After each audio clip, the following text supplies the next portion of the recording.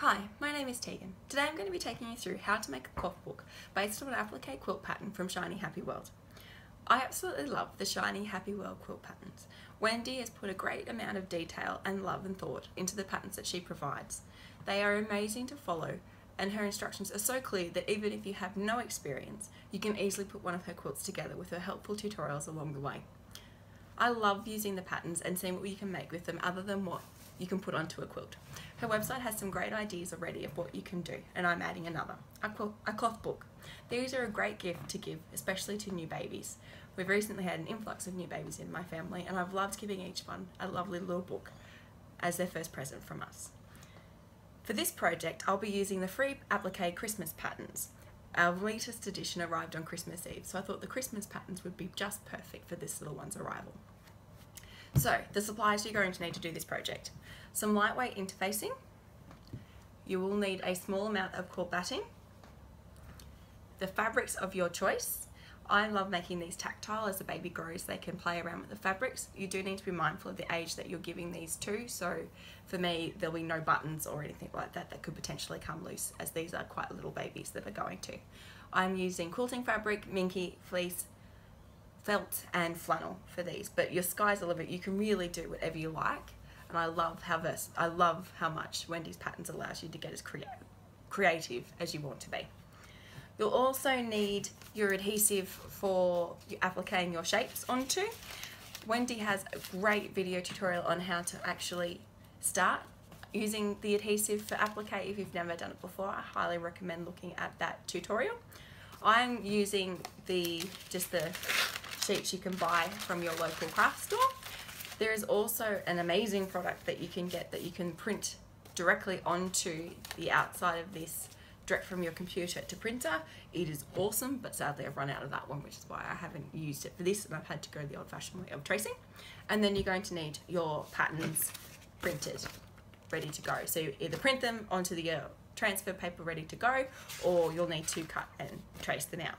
The next video is going to show you how you're going to print out these patterns and at what size. Given that Wendy's patterns are based for a quilt, we do need to shrink them down a little bit to fit onto a cloth book. So over to the computer, and then I'll be back with the next steps. Alright, so we're now ready to print out our patterns, ready to start making our cloth book. So you'll need to go to the Shiny Happy World website and navigate to the free patterns section, and here you'll find a whole heap of different patterns that Wendy has for free. What I'm using to make the Christmas book is Jolly the Elf, Mrs. Claus, Rudolph and Santa. There is the snowman applique pattern as well. I've chosen not to use him purely because it is summertime for us at Christmas, and given that it was a 40-degree Christmas for this year, or last year, I should say, now we're in 2019, the snowman would not have lasted very long at all. I've also printed out the bear bib pattern, just the bear portion, rather than the whole bib, because we need 6 pages, as I said before, to make our cloth book. And the elf, Mrs. Claus, Santa and Rudolph only make up 4, so I needed 2 more blocks to make it work. So I've picked a Christmas tree, which I just found a clip art image for here, and I've just pasted into a Word document, and I'll print that out. And then I'm also using a present. Now the present's just a simple square, so I don't need to print a template for that. I'll just cut it straight out of the fabric using my rotary cutter. But behind my present, I'm going to have a little flap and make something hidden. And I decided that this bear would be really cute to have as hiding behind the present. So I'm going to print him out as well. So for the purpose of the tutorial that I'm going to be making, I'm not going to go too much into the steps on how to actually applique on fabric.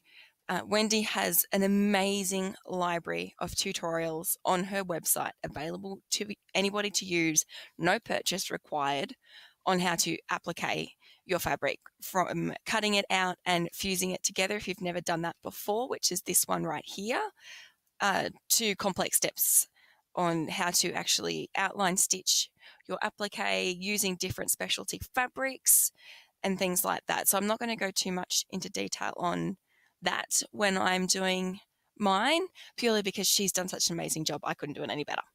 So if I'm doing something in particular, I will refer back to a particular tutorial that Wendy has if you want to get more information on how to do it. This one I do highly recommend if you have not worked with fusible adhesive before. She recommends using recommends using an applique that you can print onto. So you can put it into your printer, print out your shape, and then fuse it straight to your fabric, and off you're ready to go. I'm currently out of that awesome stuff at the moment. I used it all up making a dinosaur quilt for my son, so I don't have any left. So I will have to print and trace mine out, which is also fine to do as well if you don't have any, but I do highly recommend getting some, particularly if you're not as confident with applique before. Using those sheets takes all of the tracing out of it. It makes it so much easier to work with as well. The other point to note, because I'm actually using words on the front cover, I've got my Christmas book. If I was printing this directly onto the printable adhesive fabric, I would need to have this reversed. It would need to be, the letters would need to be back to front, because otherwise you'll have the reverse printed out on your fabric when you actually go to put it on, and that's not what you want. But I'm tracing this out, so it doesn't matter that mine's facing the right way. I'll just make sure when I trace it back to front. So that now brings us to, what size we need to have our shapes at to use in the book. So as I mentioned before, the book will have a finished size of 8 inches. So we have around a 7.5-inch square that we're working in to leave yourself extra border room just in case some of your stitching goes a bit wonky along the way, which mine has done previously. It just gives you a little bit of extra breathing space to work in. So right now, these shapes are designed to fit on an 11.5-inch quilt block. So these are going to be too big straight off the bat to use. We need to shrink them, which is super easy to do.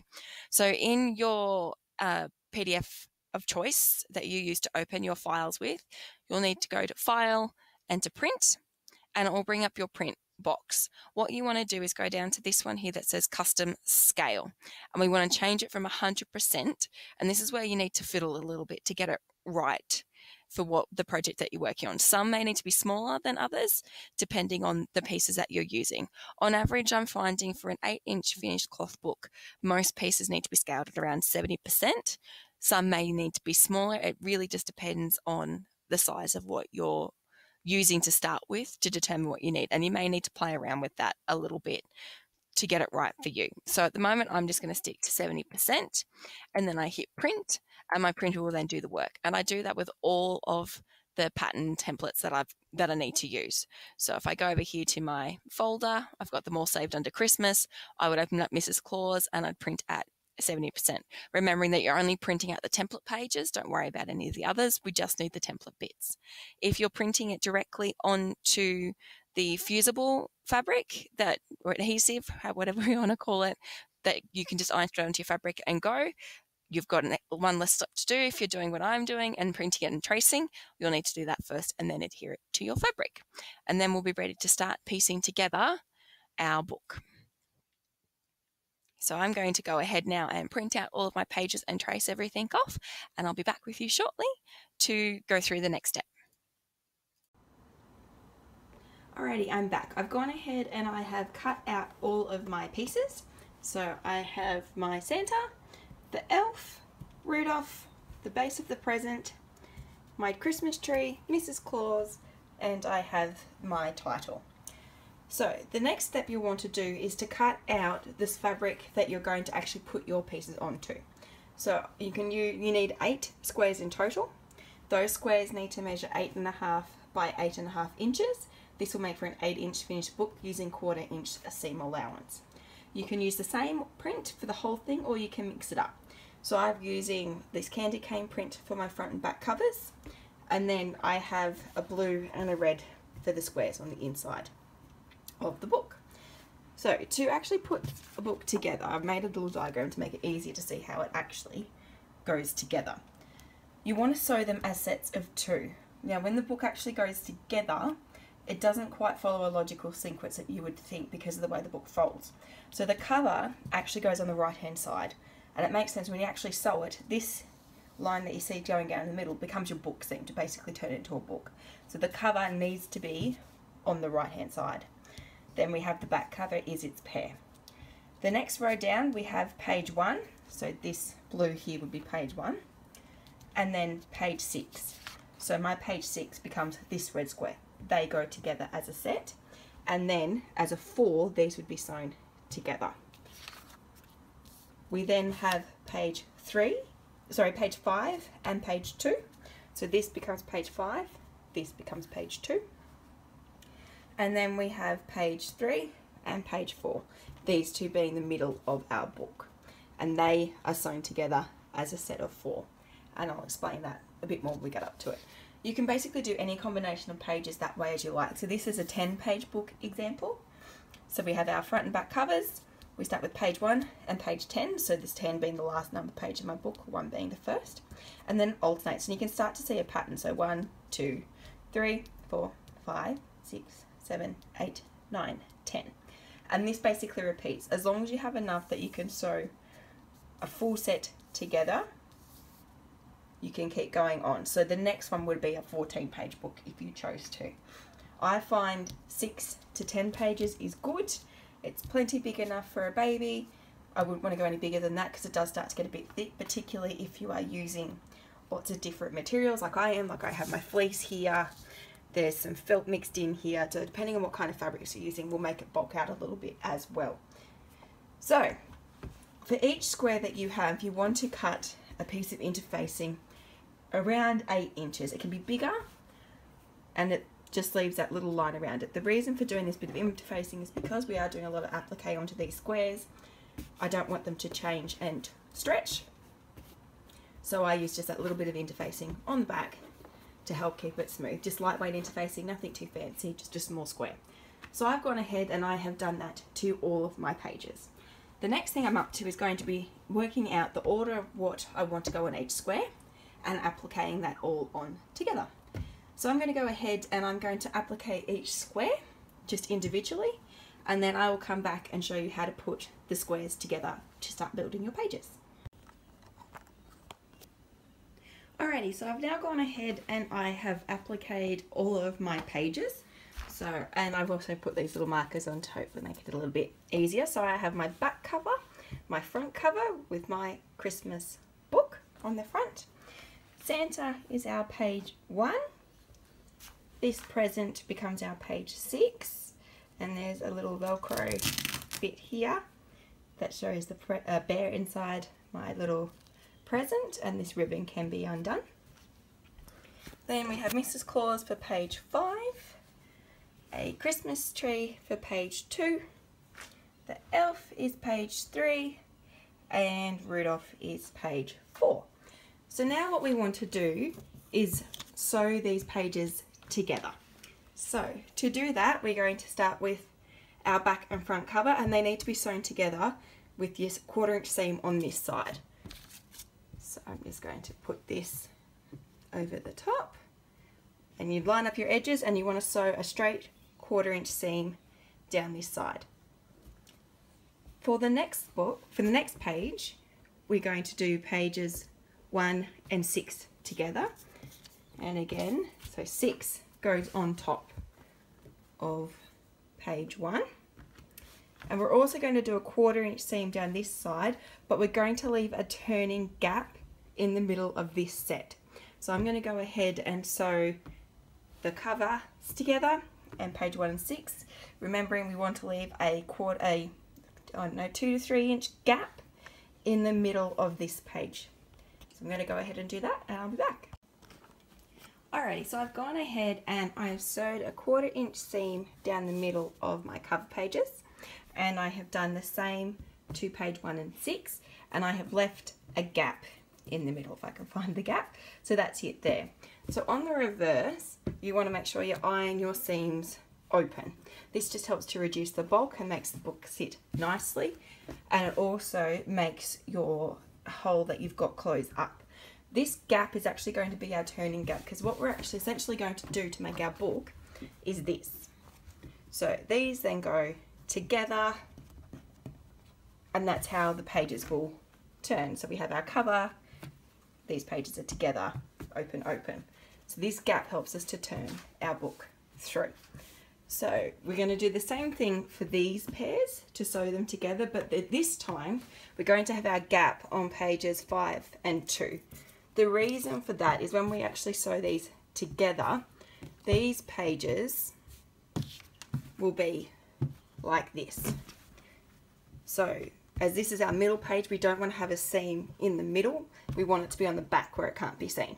So we're now going to go ahead and sew pages 3 and 4 together with the 1/4 inch seam all the way down, and we're going to do pages 5 and 2 with 2 on top, 1/4 inch seam down the side, leaving our turning gap between these 2 pages. So I'm going to go ahead and do that, and then I'll come back.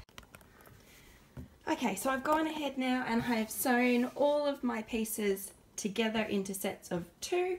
So I have my front and back cover completely sewed down with 1 full seam, pages 1 and 6 with the turning gap, pages 5 and 2 with my turning gap, and then pages 3 and 4 sewn together with a full straight seam. So now what we're going to do is start constructing our book. So you want to get your sets ready to sew. So in this case, the first one I'm doing is the back cover and the front cover together with pages 1 and 6, and they go on top, oops, of each other like this. So what we're doing at this step is basically going to base them together, because the final step will be putting them together with the quilt batting. So all you want to do is baste these together. It just makes it that last step of sewing around with the batting that bit simpler, because you don't have to worry about your layers shifting. These have already been sewn together.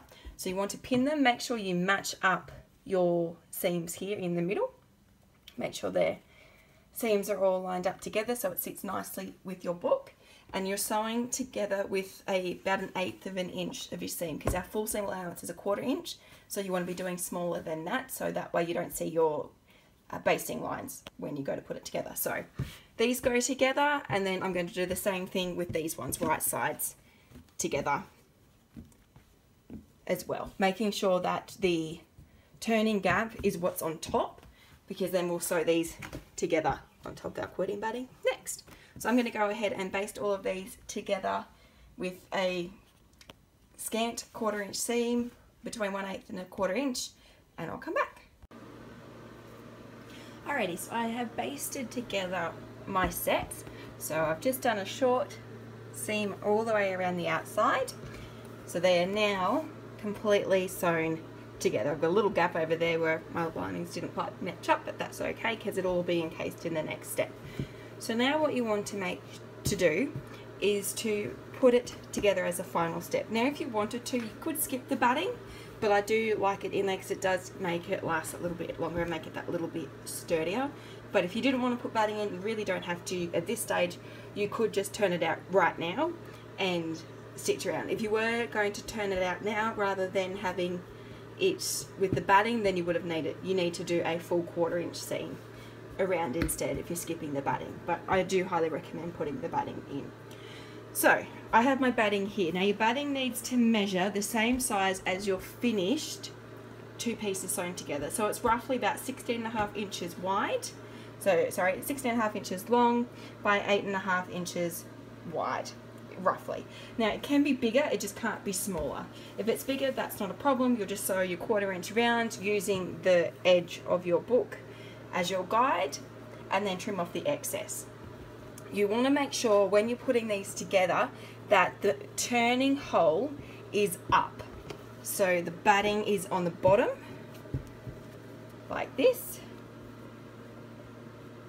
and the turning hole is on top. The reason for this, and this is very important, ask me how I know, when you sew your full seam allowance around, this entire thing is going to be encased. The only way you have to turn your book out is this turning hole. So if it is this way, I can get my fingers to manipulate. Yeah. If it's this way and you've sewn your entire thing around, you have no hole to access, and you'll either have to unpick your outside bit to turn it, or you'll have to unpick this middle seam, and we do not want to do that. So make sure you pay attention as to which side is face up, and know that the gap with the turning hole needs to be face up in front of you. The other side is on the batting. and then you want to go around and pin the whole edges, which I have done to this one.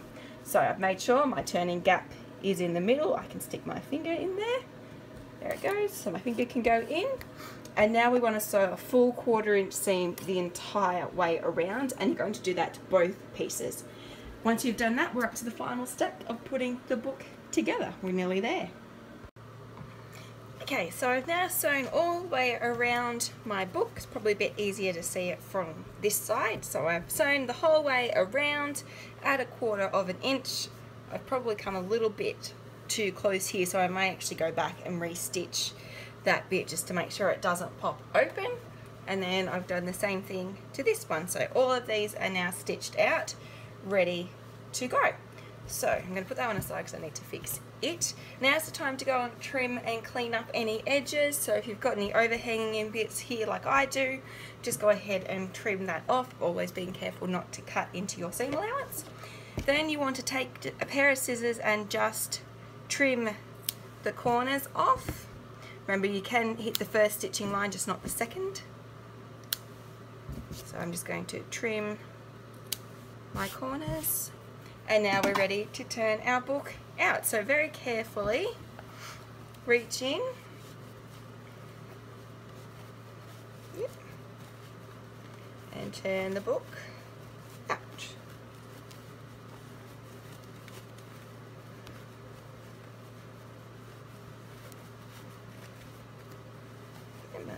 Once you get a little bit through, it starts getting a bit easier then to pull the rest out. There's one side. You can see I've got my centre out. Let's get this side out now. There we go, come on. Slowly. Alright. Okay, so it is now out. Very poorly, but it's out. So now what you want to do is to get a tool of some kind and go in and push out all of your corners, and then you want to give this a really good press. So I'm going to go ahead, I'm going to fix up this one where I had a bit of dodgy stitching. Also, once you've turned it out, make sure that you've got all of your seams in place. You don't have any holes other than our turning hole, and I will come back. So I'm going to go ahead, I'm going to fix up what I've missed. I'm going to turn them both out and give them a good press and pull out my corners. Okay, so I have now turned out both my pages and I've given them a really good press. My turning hole is still here from this front one, and then so I've got my 2 pages on this side and they're reverse. Sadly, my reindeer had an unfortunate encounter with my iron because I did not have a cover on top of it. So one of my minky ears is slightly scorched. So note to everybody, make sure you actually put something over the top of your work when you're ironing with special fabrics so you don't scorch them or turn your iron down. It is useful.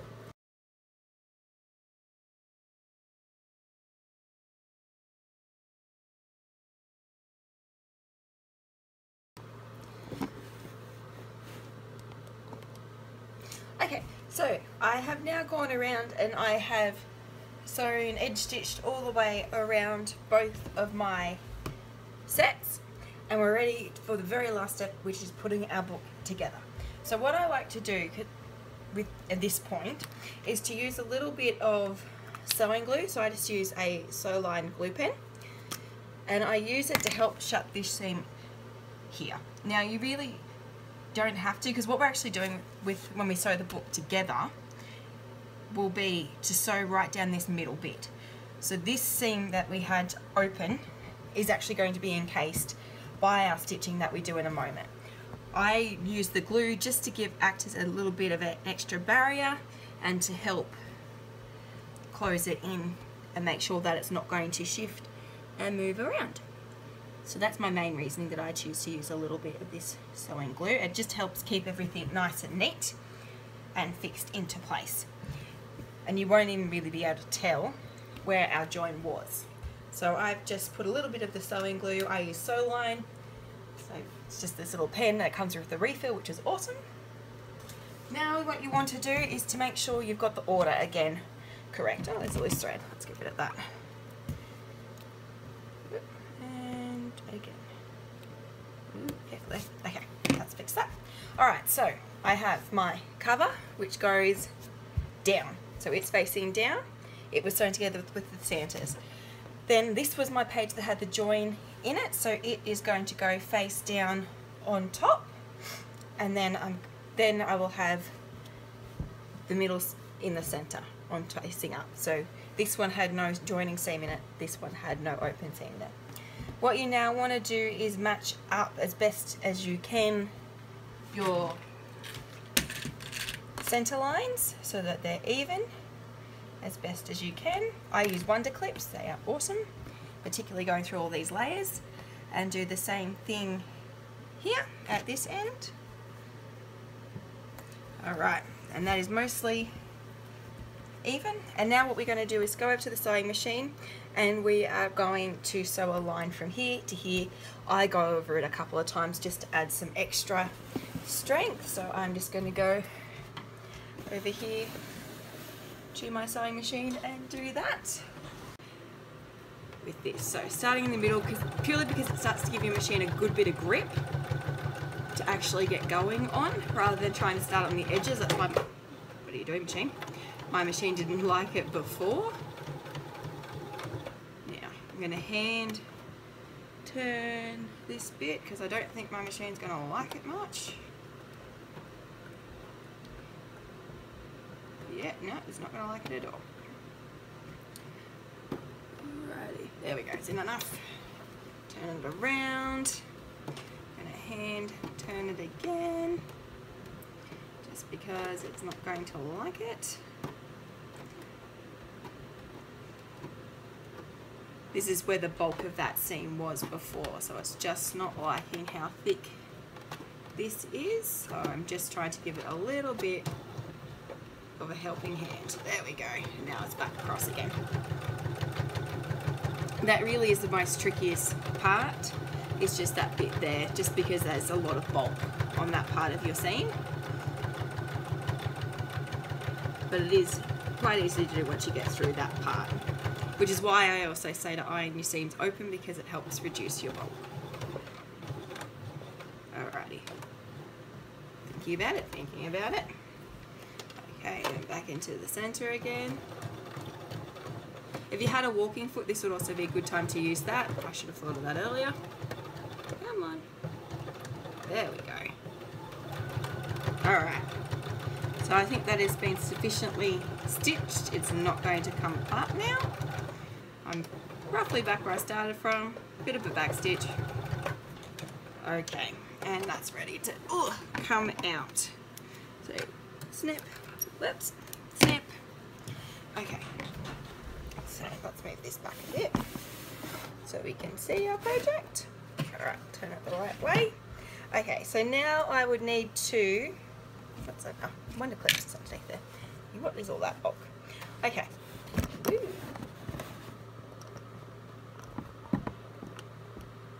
There we go. Alright, so now I just need to fix up my threads. I use for all of my, where I need to bury threads, I use a self-threading needle. So it's got a little gap in the middle of the eye, which just lets you put your thread through.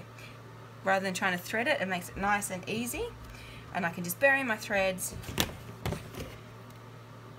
and snip. Okay, so the book is now sewn down the center seam. I just had to do a little bit of fixing on mine because, as you can see here, it went a little bit funny on me as I was sewing it, but that's okay. And then this is the middle. It of course came out looking perfect, but that's fine. Alright, so the book is now completely finished.